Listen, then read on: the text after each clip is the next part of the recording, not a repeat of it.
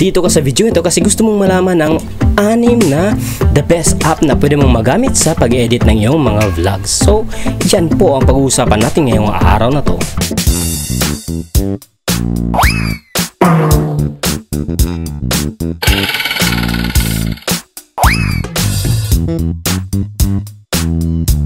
Magandang umaga naman po sa inyong lahat mga katube, at nandito naman po tayo sa panibagong video at panibagong tutorial na naman po na ang pag-uusapan natin ngayong araw na to. Pero bago po tayo mag-umpisa sa ating main topic ay pag-uusapan muna natin kung ano-ano nga ba ang quality of a good editing app. Well, ang isang app po ay makukonsider natin na good quality or isang magandang video editing app kung meron siyang 5 quality or qualifications.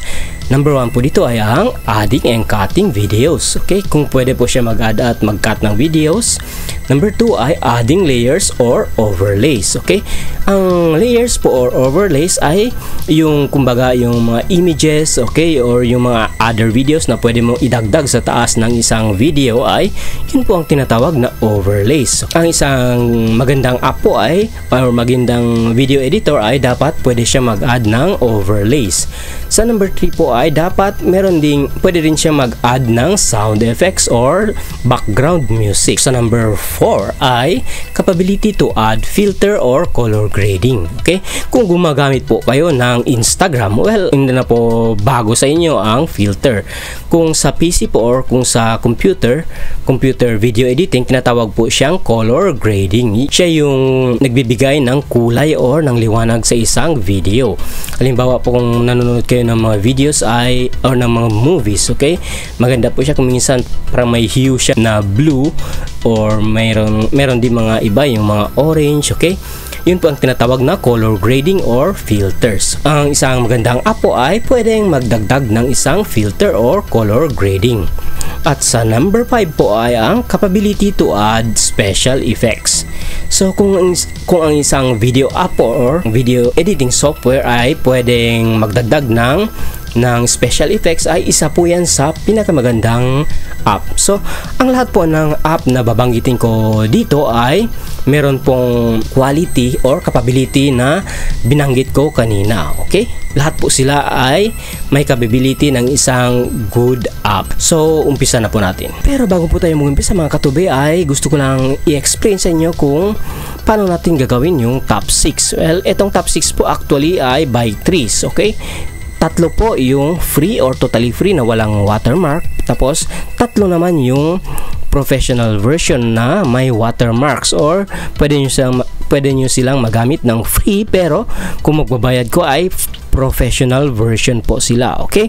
So ibig sabihin yung top 6 po hanggang sa top 4 ay yung mga totally free na video editing app. Tapos yung sa 3 pataas ay ang professional or yung pwede nyong bayaran. Okay, so mag-umpisa na po tayo. Mag-umpisa muna tayo sa number 7 or sa free apps na ibibigay ko sa inyo. Itong free app po ay may qualifications din ng totally free na walang watermark. Okay, ito po ay walang iba kundi si MyMovie video editor for YouTube. Napakaganda po nitong app na to. Tulad po ng nakalagay dito ay free, okay, free video editor, tapos no watermark, okay. Pero kung halimbawa mag-start po kayo nito, okay, i-download nyo na tapos mag-start kayo nito, makikita nyo po dito sa kanyang preview, okay. Dito sa preview niya ay may watermark pa rin, pero may paraan po para maalis yung watermark. I-click nyo yung watermark niya, tapos bibigyan kayo ng option, 2 option. Yung option po ay yung isa ay free, kung saan magbibigay sila ng advertisement na panoorin mo. Tapos yung pangalawa nga ay yung magbabayad ka. Pero i-click mo lang, kung halimbawa ayaw mo pang bumili nito ay i-click mo lang yung free. Okay? Pag-click mo po ng free ay magbibigyan na sila ng ad, panoorin mo ng 5 seconds, tapos pwede mo nang i-close yung ad. Tapos pwede mo na po siyang i-save ng walang watermark. Pero yung mga settings niya po or yung mga quality po nitong app ay napakaganda rin. May filters, pwede kang mag-cut, pwede kang mag-add ng overlay. Napakaganda po ng features din itong app na to. Pero kumbaga may konting hassle lang sa pag-alis ng watermark, pero napakadali naman kasi kasi manunod ka lang ng ad ng 5 seconds, okay? Pero pwede mo siyang ma-save as yung wala talagang watermark. So yun po ang ating number 7. At para sa ating number 6 po ay walang iba kundi si VideO.Guru Video Maker for YouTube. Okay? Itong si VideO.Guru Video Maker for YouTube po ay napakaganda ring app. Okay, kumpleto rin po siya sa qualifications ng isang good app or good video editing app. Okay, pwede rin po siyang mag-add ng video, mag-add ng overlays, mag-add ng effects, pati yung filter po. Ibig sabihin talagang kumpletong video editing tools din itong si VideO.Guru. At ang the best po na feature nitong si VideO.Guru ay yung yung free and no watermark. Ibig sabihin pwede mo po siya magamit ng wala talagang watermark. Okay, na-testing ko po itong si VideO.Guru ay talagang hassle free po yung pag-render nito, at napakaganda rin ng kanyang pag-edit. Okay, maluwag po yung space mo sa pag-edit sa kanya. Okay, yan po si VideO.Guru Video Maker for YouTube, ang ating number 6 na free at wala pong watermark. At para sa ating number 5 po na video editor na walang watermark at pwede mo siyang gamitin ng libre or totally free na pwede mong ma-download, ay walang iba kundi si YouCut Video Editor and Video Maker. Itong si YouCut po ay kaparehas ding kumpanya ang gumawa kay VideO.Guru. Parehas din po yung kumpanya nila, which is si InShot Inc. Okay? So, kaya nga sa nakikita nyo po dito ay halos kaparehas din po yung kanilang mga buttons, pati mga interface. Okay? At ang pinakamagandang features po nila ay tulad ng pagkasabi ko ay free at no watermark. Ang ibig sabihin po ay pwede ka talagang mag-edit sa kanila nang wala siyang watermark sa output or sa final output. Okay? Hindi niyo po kailangang mag-register or bilhin or magbayad.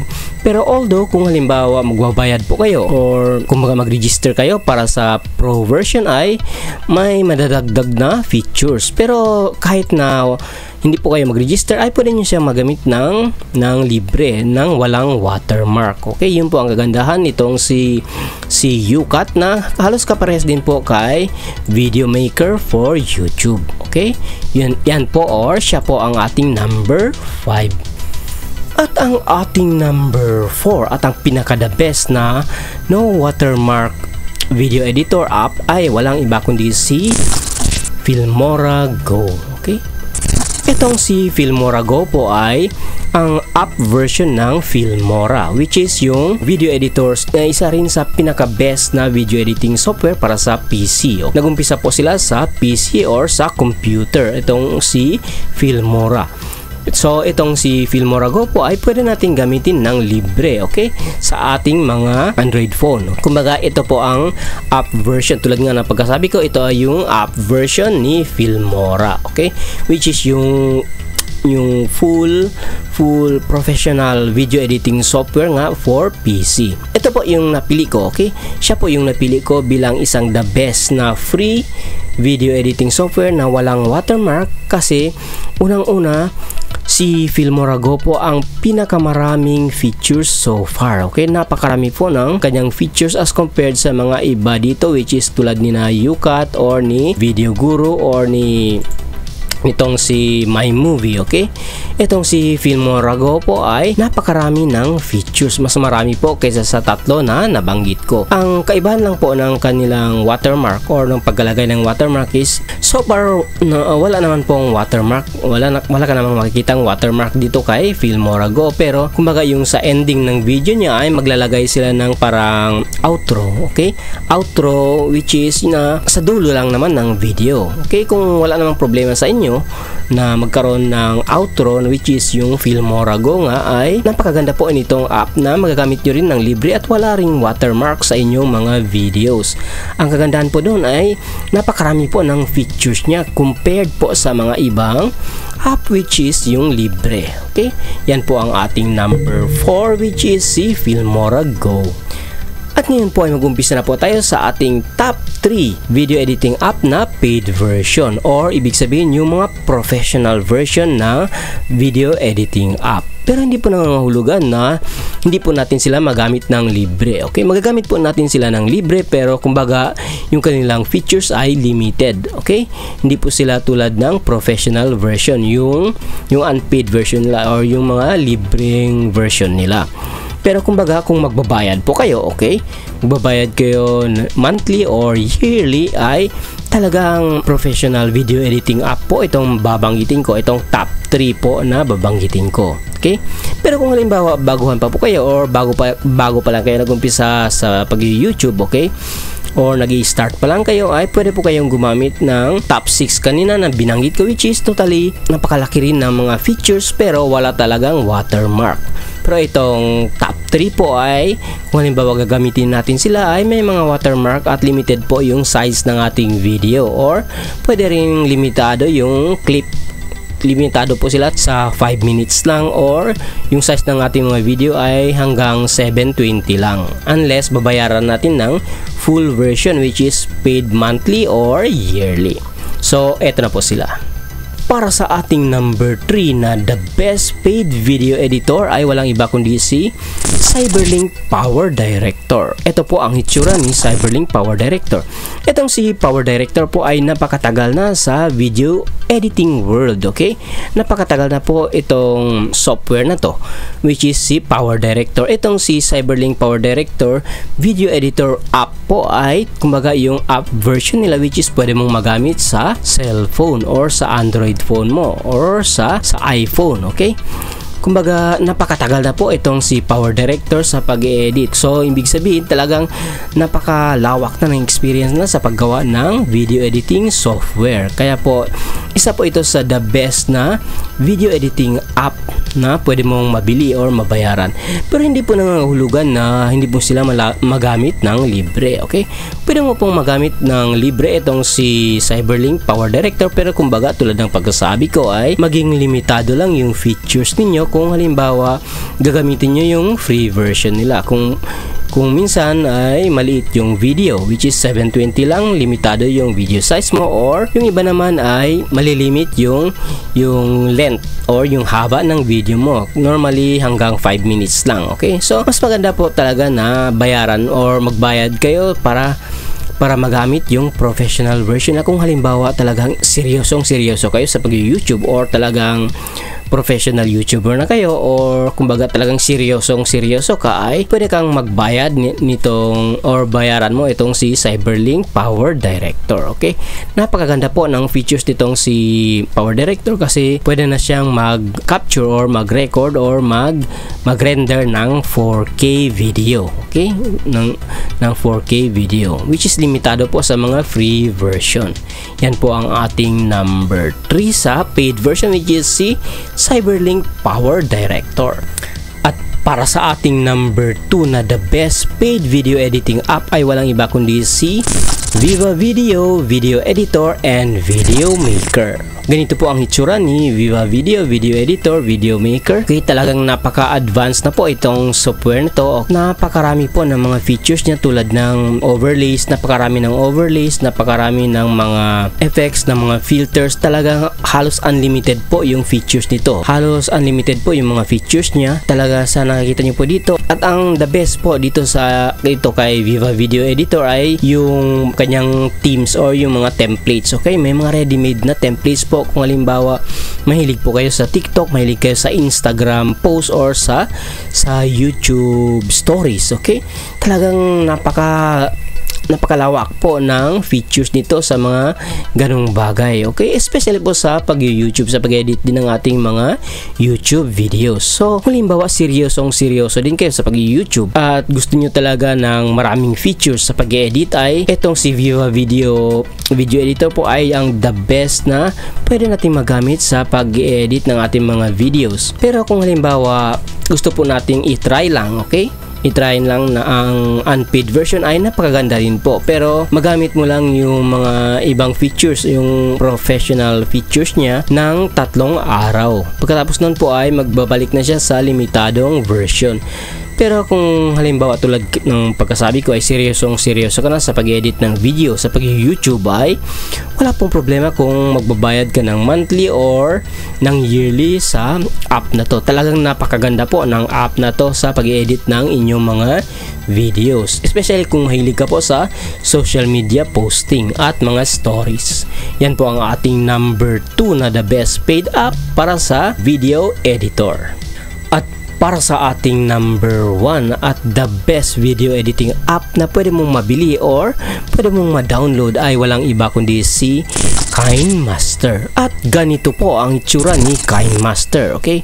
Kung halimbawa matagal ka na sa pag-YouTube or pag-edit ng video gamit ang cellphone, ay malamang kilala mo na itong si Kinemaster. Itong si Kinemaster po ay bagamat na paid version, okay? May professional video editing app po ito, ay pwede mo po siyang magamit ng libre or ng free. May free version po itong si Kinemaster. Although tulad ni na Cyberlink pati si Vivavideo ay limitado po yung kanyang video editing features kung halimbawa gagamitin nyo ay yung libre, okay, or yung free version.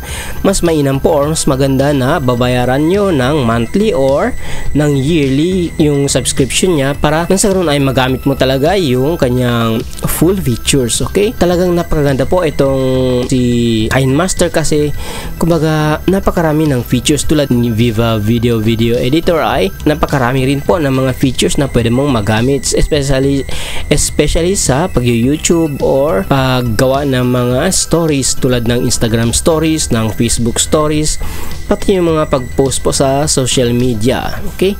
Talagang napakarami po ng mga features nila. So kahit na magbabayad ka po ng monthly or ng yearly, ay talagang hindi ka po lugi dito kay Kinemaster, okay? Talagang napakaganda po ng kanyang features, kaya siya po yung napili ko bilang number 1. Isa po sa pinakamagandang features nitong si Kinemaster ay yung pagpalit ng green screen or yung pag-adjust ng green screen, which is yung pag-alis ng background. Yung karamihan pong professional video editing software or video editing app ay wala pa pong features na ganon.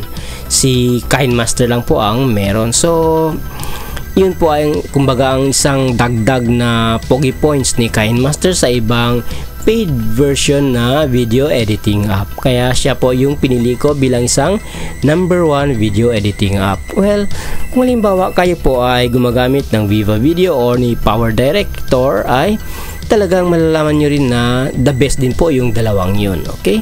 Kumbaga itong top 3 po ay kahit sino sa tatlong ito ang mapili nyo sa pag-edit ng inyong mga videos ay talagang hindi na po kayo lugi kung halimbawa magbabayad kayo ng monthly or ng yearly subscription. Talagang the best at professional video editing app po sila. Yun po ang ating 3 or top 3 the best video editing app or paid video editing app for Android.